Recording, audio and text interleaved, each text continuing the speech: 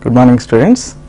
In this session on marketing and sales, we will be discussing about the pricing of a product and the functions of selling and the marketing conditions, marketing strategy, and finally the pricing techniques. So in this session we begin with the functions of selling. So there are certain functions that are to be performed by the sales department. We can generally call it as selling. The first of it, as you see here, is analyzing the markets thoroughly. So the markets are to be observed and the variables existing in the market are to be observed and they should be analyzed, examined thoroughly. This is the first and foremost function of sales department. Second is studying consumers' psychology and demand, the behavior of the customer and his attitude in the market in relation to our product, and the subsequent demand for our product is to be studied. Third point is studying the conditions existing in competitive firms. So for any firm, if their competitors will be there, if it is producing the product which is already existing in the market, so the other producers become competitors to this firm. So what are the conditions existing in competitive firms? What is happening to them? What are their ideas, their strategies? These all things we have to study. Then studying the market fluctuations. So internally and internationally also various points are to be observed. The effect of various news in various areas may affect our product. For instance, the material of our product, the price of the material which is used for our product may come down internationally. So naturally in India also its effect will be there. So what is the effect of such points are to be considered. So studying the market fluctuations, so variations in the market. So preparing the market, sales and other relevant business forecasts. So we should prepare the market in such a manner that we can promote our product to the market, and also what is happening to the sales aspect of our product, whether the sales revenue is increasing or not, or if it is increasing seasonally or throughout the year the increase is uniform, or whatever is taking place, that is to be observed, and other relevant business forecasts. Forecasting is a technique of assessing the future. So what happens to the product in the coming years? So whether the buyer is in a position to buy it for a long time, or is there any change in his attitude? He wants to see the product in what mode and in what fashion. So like that, forecasting of the sales, forecasting of the product's life, etc., all these things are to be studied. Sixth point is assisting in the preparation of marketing plan. So marketing plan, understanding the conditions of market, then we may plan as how to distribute the produced product to the market in the least possible manner. A good quality good must reach the customer.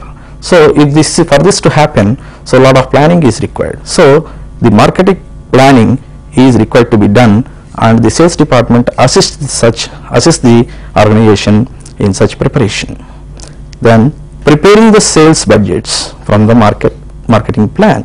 So what is the budget to be allocated for the sales department, and what are the measures that are required to be taken in the sales department for the increase of profit or increase of sales and better promotion, etc., etc. So all these things are required to be prepared, and the budget should be allocated for the sales department. Then deciding on the distribution policy, methods and network. So how best the product manufactured should be distributed to the place of demand. So within the least possible time, a good quality good should reach the customer at reasonable price, of course. So for this to happen, a good distribution policy is also required to be made, and the methods and the networking means how best the people working at different places should be connected together, and better interaction should take place between them, better coordination, all these things include in this network. So in continuation, we have the 9th point, that is planning of the advertising campaign. So how the product should be promoted by way of advertisements, with the identifying the new areas and advertising there, trying to penetrate the product in the masses. So this needs a campaign called advertising campaign. So what is the planning regarding this? Should we have to open a showroom? Should we have to give some advertisements on TV, which is normally taking place in today's system, like that? What is the mode of advertising? That should be decided in the planning. Then ensuring suitable packing of the products. So today, in today's system, we are all observing that packing technology has brought revolutionary changes in the marketing department, in the marketing field, in the market. So that means the product, not only the product should be attractive, but also the package in which it is kept also should be fascinating and attractive to the customer. So that also has of late become a very, very important and thrusting point to the marketing. Creating communications network for the department. So the sales department or the selling personnel should have better communication systems with the customers, and such data collected should be recorded, and much interaction to take place between the customers in the market and the sales department, because the personnel in the sales department are the direct persons who interact with the customers. So how best the communication should be created, how best they should be networked, all these strategies are framed in this aspect. Now the last point is developing systems for sales reporting and statistical analysis. So the customer's reaction, the volume of sales, their increase and decrease, and at what rate they are decreasing or increasing, all such data collected from the market should be recorded in a proper manner so that it can be easily understood and analyzed, and further actions should be taken. So there should be a system that should be developed to understand this mechanism of what is called the sales reporting. And also, of course, we take the subject called statistics. Statistical principles are used in putting the data in the form of a table, etc., and graphs, etc., to understand it in the best possible manner. The next is providing technical advisory and other services to the customers. So technical advisory and other services to the customers. Customers, when they purchase the goods, they expect so many things. Their expectations are many. So what the customer wants, what does he want actually? So the after sales services or the services before the sales, if required, are to be provided to the customer. Similarly, a technical advisory board should be constituted to provide such services to the customer. This is also a basic groundwork that is required to be done by the sales department personnel. Then determining sales staff requirements. So the persons existing in the sales department, they require certain things, they require certain comforts, they require certain arrangements, provisions should be made. So what best can be done to them so that the communication will be in its most qualitative form from the market. So better interaction takes place between the customers and the sales department personnel. So to prepare all this, what are the requirements of the sales staff? Their salaries, their commission, their traveling allowance, for instance, or other amenities, etc., are to be understood, and they should be determined. To explore newer markets. So any organization will not stop its marketing limited to a particular place. So every firm manufacturing something wants to expand its size. So as the size of the organization increases, new markets are to be detected and to be promoted, and on such areas a lot of concentration is required to be done. So exploring your markets means identifying the new areas where our product can be introduced, and developing that area, and better distribution facilities should be provided there to take the customers into our pulse. Ensuring effective coordination. So above all, effective coordination only brings good results. There should be a proper understanding and coordination between the customer and the sales department people, and the sales department people in marketing, and again the production department people. So therefore an effective coordination system is to be adopted for ensuring good results. This is how we can understand the functions of the sales department. Now next point is the marketing conditions. What is this marketing conditions? Any firm, if it wants to sustain for a long time, because it is the wish and will of any firm, it wants to last for a long time, it wants to promote its product for a long time. For this to happen, the conditions existing in the market are required to be observed. What are these conditions? What are the variables existing in the market? Basically, the first and foremost variable in the market is the customer for any firm, and secondly, if any competitors are there, they take the second place. So we take that certain competitors are there and the customer is there. So understanding the behavior, understanding the attitude of the customer, what are his wants and wishes, what is the negative aspect of the customer towards our product, so what is the positive aspect of it, and also what is taking place in other firms who are our competitors, what is the pricing policy of the same product, what is the strategy in various aspects, like in promoting the goods or product and in distributing it.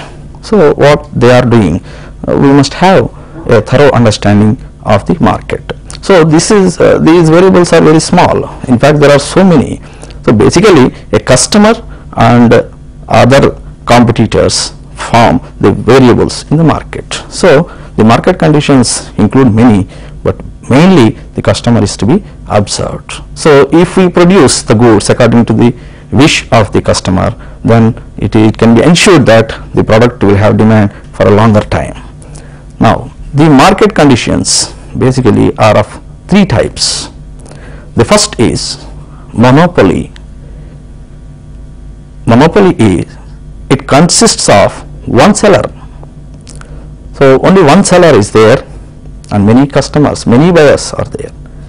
The seller may be a government or a private regulated firm under the regulation of government. So for instance, the petrol prices are well regulated by the government. It is totally under the control of government. So it is a monopoly. The government has monopoly totally, having total control, overall control over the pricing and distribution and the generation and interacting with other countries from where it is importing. So all these functions are expected, are done at the government level only. No individual is doing this. Similarly, any other private regulated firm also can be given permission by the government to produce a particular product for the sale to the customers. So here there is only one seller. So in a monopolistic competition, their competition is monopolistic. Only one person is producing and selling it. Therefore, demand will be more, supply is less. So if it is a private regulated firm, there exists a tendency that he may increase the price of the product because the demand always will be more and the supply is less. So monopolistic attitude is not advisable in the field of trading or marketing. So this is to be curbed. If any individual is capturing the total volume of business and not allowing anybody to come into the same business, this is to be curbed at its root level. This is to be suppressed. So the government takes actions in certain areas where a particular individual in the name of farm will create a monopolistic competition, and the prices will be totally under his control. So the buyer will be under the clutches of the seller. So therefore, in a monopolistic competition, the seller is compared to a bear. As the bear clutches a person, it won't leave. Generally we understand like that. So a seller is considered to be a bear in a monopolistic competition. So that is the first type of the market condition. The second type is oligopoly. Oligopoly, the market is controlled by few sellers. It is totally put under the control of a few number of sellers, setting similar prices and making difficult for the entry of other firms. So these few people with the intention of producing the same goods, and they are the persons who fix the price, and they don't allow the others firms to enter into the same business or to produce the same product and putting it to sale. So this is what is called oligopoly. To some extent, this improves the quality of competition. Oligopolistic competition is advisable because sellers are increasing in number. There will be a competitive spirit that exists in the market. So the prices will be to some extent under control, and the buyer will be satisfied. But if the attitudes of the few sellers is not to allow other firms and keep the entire volume of production in their hands as far as marketing is concerned, it is objectionable. So hence the government involves in certain areas where the rules are getting deviated by such firms. So totally oligopolistic competition compared to monopolistic competition is advisable. The third one is the perfect competition. The perfect competition, in this, the market trading is done by many buyers and sellers in a uniform commodity such as wheat, rice, copper, etc. So the commodity trading, the essential commodities, especially wheat, rice and other pulses, etc. So there will be many buyers and many sellers in the market. We are seeing in present system. So this is a very good environment where no seller will have a final say, no buyer will have a final say. So buyers will get the product at a reasonable price because of competition. So many sellers being in the same field, the rates or the cost of the product will come down naturally, and the buyer will be able to get the product at a low price and a good quality product. This is the result of a perfect competition. So always perfect competition is expected to be existing in the market. So this is how we can understand the market conditions. Now the next point, marketing strategy. What is the marketing strategy? This involves the close observation of market variables like product, its price, the customer, the place, etc., and forming ideas to promote the product in the best possible and efficient manner. This is what is called marketing strategy. So we have discussed just now about the market conditions. So understanding thoroughly the variables existing in the market like the customer, his attitude, his lifestyle, his behavior and his wish and wants in the coming years and now, and also the competitors and their actions in the market. So all these variables, the prices also form, the promotion, the sale promotion activities, the distribution activities, so how they are taking place in the market. So all these form variables in the market.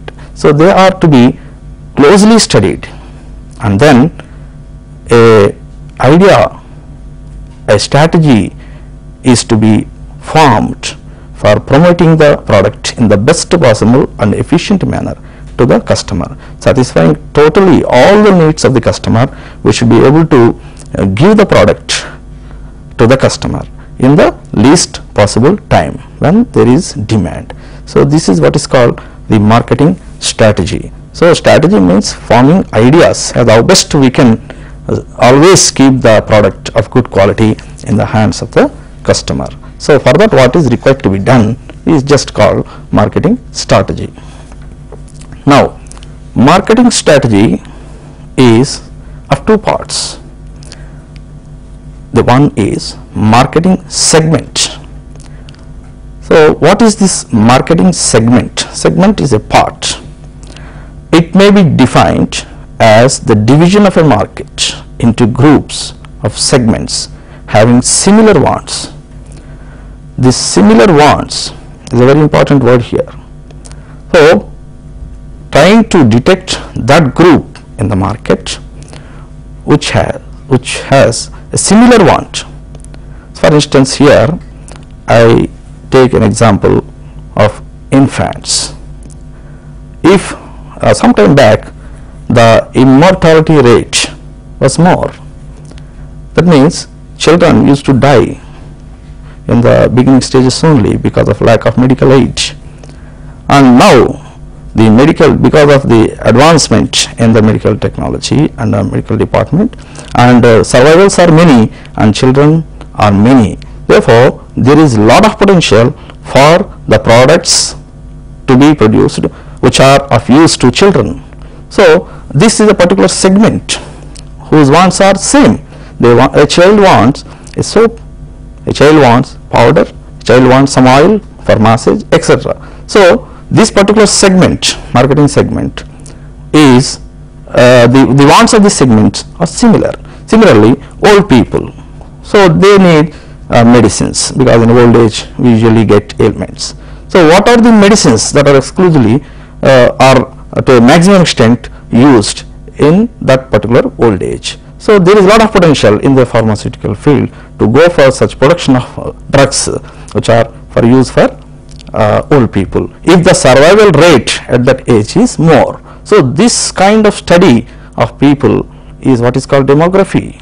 So demographical data also is very much required. So this is how we can understand the particular marketing segment. So secondly, we go to the marketing mix. Before that, again another definition is there. Market segment is a target group of people to whom the firm wishes to capture. So the target people, target group. So there are so many customers of different ages or different attitudes, different behavior existing in the market. So who are our customers for our product? Who is the person to be selected? So if a particular firm is manufacturing cars, who are the customers for a car manufacturing industry? Not all existing in the market, because there are three layers basically: a rich layer, layer of rich people, layer of middle class people, layer of poor people, middle class. So who can go and afford? Who can afford to purchase a car? Basically a rich person can afford very easily. So that is the target group which is to be captured first. Then they can think of going into the other group or trying to penetrate their product into the other community. Exactly what is happening in today's system is the same. So today a middle class person also is in a position to purchase a car because of so many other schemes. The product is put before the customer and there is no difficulty in the payment procedure. So various hire purchase programs have been introduced by many manufacturers for TVs, for refrigerators, for cars, etc. and etc. So the target group is very important here. So the market segment is the target group of people to whom the firm wishes to capture. The next is the marketing mix. It consists of marketing plan that will be followed to satisfy the needs of the consumers identified in the market segment. So the marketing mix consists of marketing plan that will be followed to satisfy the needs of the consumers. First, identify the needs of the consumers in the market and what best can be done in this regard by the firm. So according to that point of view, we can prepare a marketing plan. So this is what is called marketing mix. We will further continue to understand it in much better way. Marketing mix is the combination of competitive efforts exerted by a firm to accomplish sales or profit. It is the combination of competitive efforts exerted by a firm to accomplish sales or profit. So what is the competition existing in the market? For instance, the price of the product. Sometimes the customer feels that the cost of the product is very high. Then what can be done in this regard? How best the price can be reduced reasonably or brought down reasonably so that the firm also will not be affected by this. So a best planning is required, a strategy is required to be framed here. So that is one aspect. Next is the distribution. If you take for instance distribution problems, sometimes the goods are of good quality, customer wants it, but they will not be available to him. Somewhere, some other place they are available, not at his place. So it is a problem of distribution. So what is happening there? What are the stagnating points there? They are to be concentrated, and the channel should be made for free flow of components should take place in that particular channel that is created. So this is how various factors are to be considered, and they are to be mixed. That is actually called marketing mix in order to accomplish sales or profit. This is how we can understand the marketing strategy. Now the variables that are existing in marketing mix are, we can see here, the product, the price, the promotion, and the place, the physical distribution. So the product is the first variable in marketing mix. So once the product comes into consideration, its form, in what form it is available in the market. Should it be possible to put the same product in various forms, variety, or at what price it is available in the market? So whether to reduce the price or increase the price.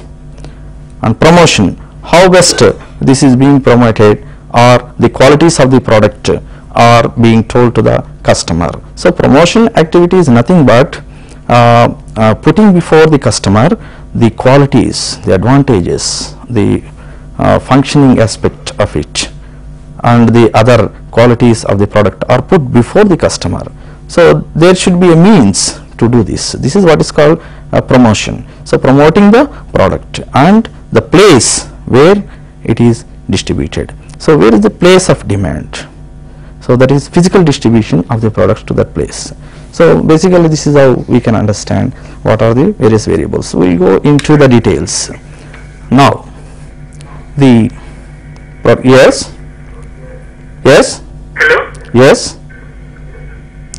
My name is Aikman, sir. Yes. You are from which college? I'm speaking from 6th semester. 6th semester. Previous semester branch. Government Staff Electronics. Yes, please. What the question? Give the difference between batch selling and individual selling. Yes. I beg your pardon? Give the difference between Yes. batch selling and individual selling. Back selling and individual selling. Individual selling. Back selling means there is no particular term like this. Okay, you see, back selling means not openly selling in the market. And individual selling is the firm totally sells it into the market. Only a particular medium, the center person, the middle person will be there between the customer and the producer. That is called the direct selling. In fact, it is called direct selling. So individual selling is nothing but taking the products directly to the customer. So a firm also directly puts the parts before the customer, but there are some wholesalers and retailers in between. So without them it is not possible to directly take it unless it is a beginning stage. So in the beginning stages, any firm or any person individually will go to the customer directly. There will not be any other person existing in between the two. That is called individual selling. See, back selling is having I can understand this term like this. Backselling means having persons in the middle, the process. If there are so many persons in the middle in the marketing field, then it can be attributed as a backselling. So that's the explanation I can give in this aspect, and we can continue with the subject. The product, the target market is to be determined by considering the variables in the marketing mix. So the first one is the product we are taking. So the product, in the product, the variety of the product in various forms, if it needs to be produced, it should be produced and put before the customer. And the quantity, what is the quantity at which we have to produce it?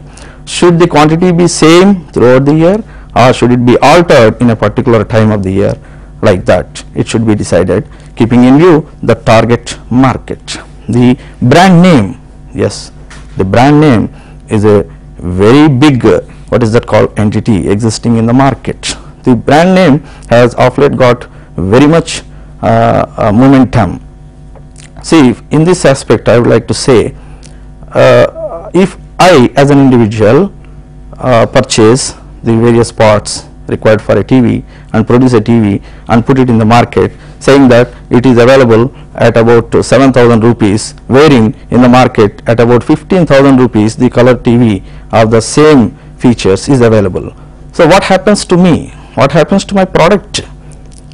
Undoubtedly there is quality in my product also, but what happens?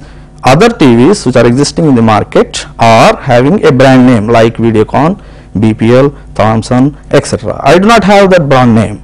So I have sincerely assembled them, and reasonably also I have kept the price. But then trust will not be there. Customers will not come in the initial stages running towards my product. Why?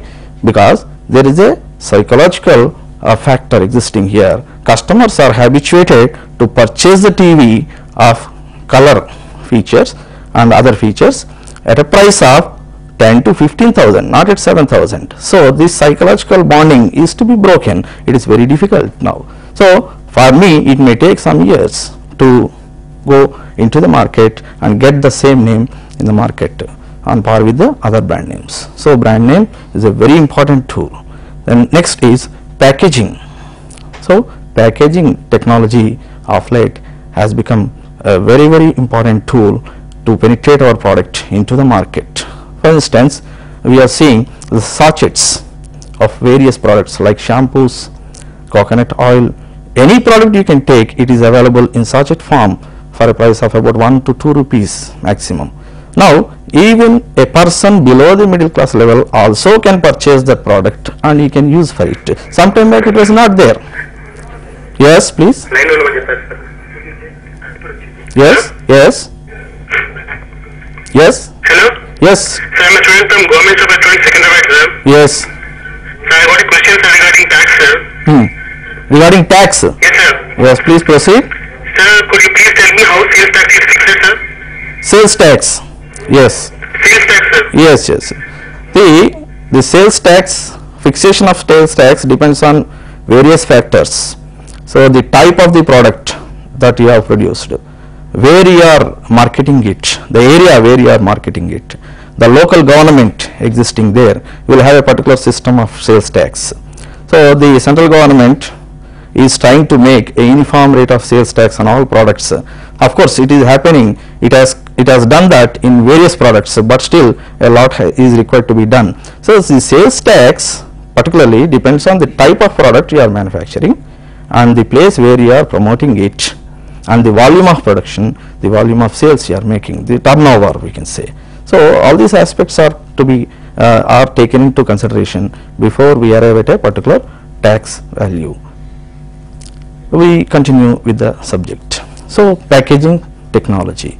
So how best and how affectionately, how attractively we can package the material. So keeping in view the target market. This is how we can understand one variable, that is product. Then coming to the price, the basic price, the discount, the credit terms. So should we have to continue fixing the price on par with the other competitors, that is called market price, or should we have to give discount? So then we have to take a decision to promote our product. Then credit terms. So nowadays many products are available on hire purchase basis. So this is what is called credit. So if the credit if it is to be provided, what is the planning, what is the procedure to be adopted? So this is how a pricing policy, so some decisions regarding the price of a product can be taken. Now in continuation we have this promotion, promoting a product, like advertising. So how effectively we can advertise about the product? So what is the media available to us? Today TV is a very powerful media available to any manufacturer.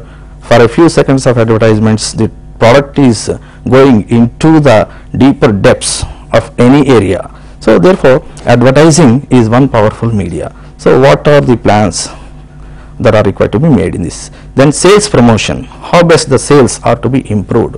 So what is required to be done as far as sales personnel is concerned and other activities involved in sales are concerned. Then publicity, so much publicity. So publicity is of two types: one before the introduction of the product, second after the introduction of the product. So before the introduction of the product, what is the publicity that is required to be given? We are seeing many products before their entry into the market, we are seeing them on TV screen today. So after some time they are available for us in the market, they are available to us in the market. So this is what is called publicity. For a particular product, before its introduction, publicity may be required to go for a better promotion. Then coming to distribution, what are the channels that are there? See, already existing market will be there, newer markets and more markets, more places are to be detected, and a channel is to be created for the flow of material from the place of manufacture to that place where the customer is wanting it. So how best this channel can be made without any disturbances. Then sales forces, what are the sales forces? How efficient are the sales persons involved in the process? How best we can sell them in that particular area? So all areas will not be having much demand. Some areas we have to detect them. So what are the forces as far as sales personnel are concerned and the attitudes of the person there or customer there is concerned? Then transport, what is the mode of transport?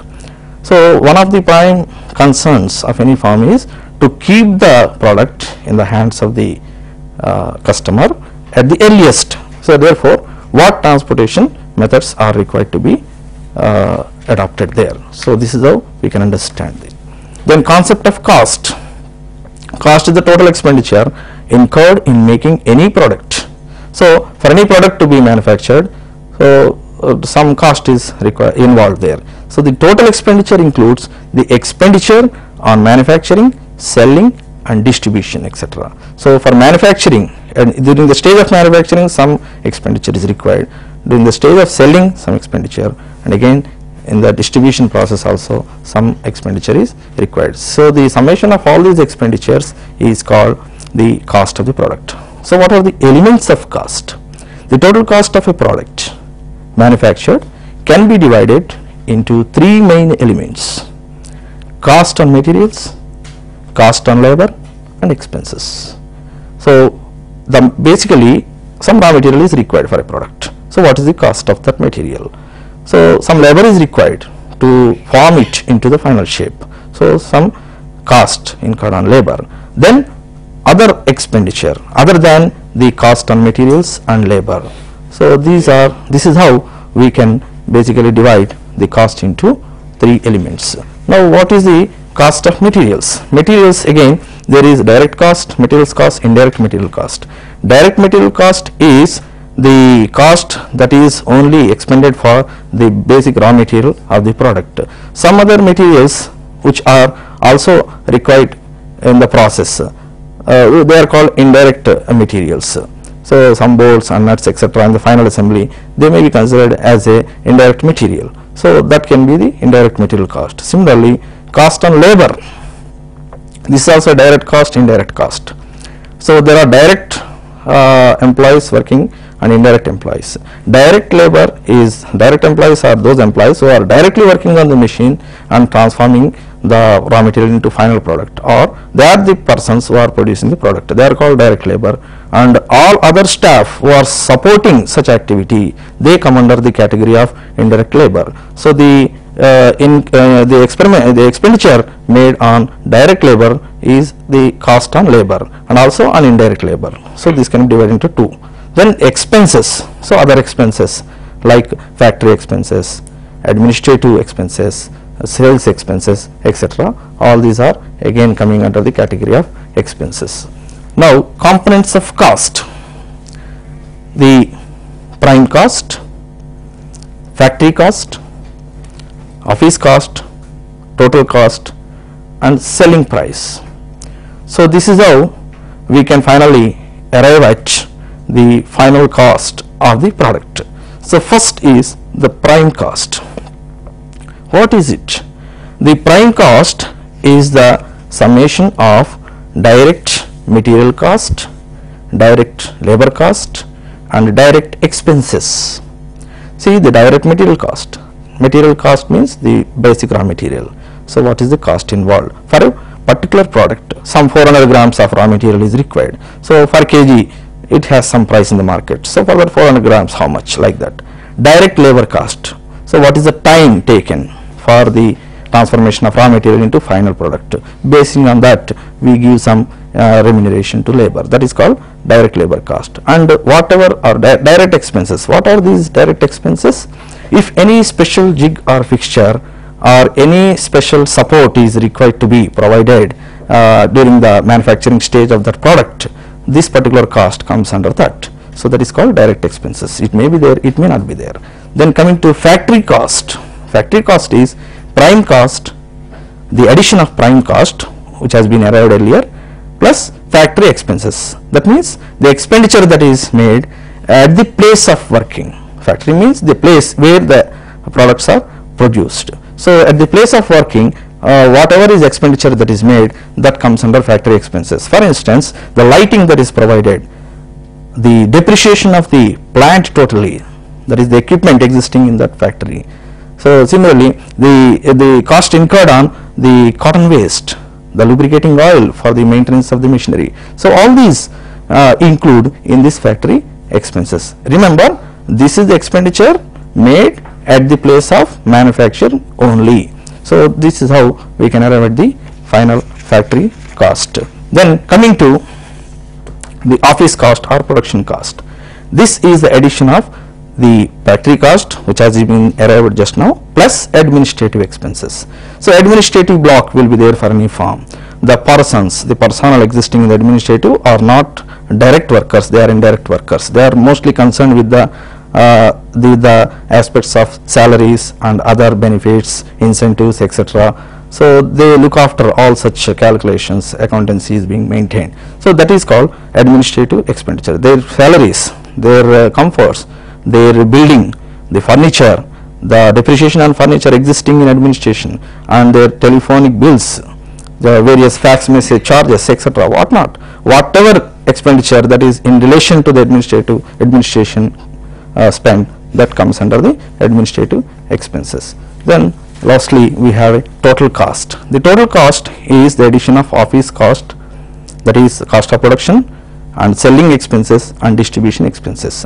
So after the manufacture of the product, it should be sold in the market. So whatever is expended in the sales department, the salary of personnel existing in the sales department, their commission, so their traveling allowance, etc. So any comforts that are given to them.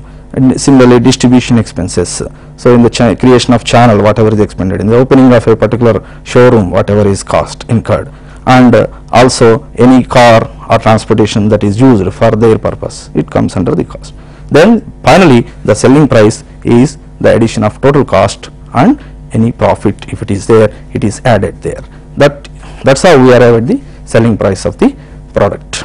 So we have discussed about the marketing conditions, the marketing strategy, and also the cost aspects of the product. In the next session, we discuss about the pricing policy and the break even analysis and budgetary control.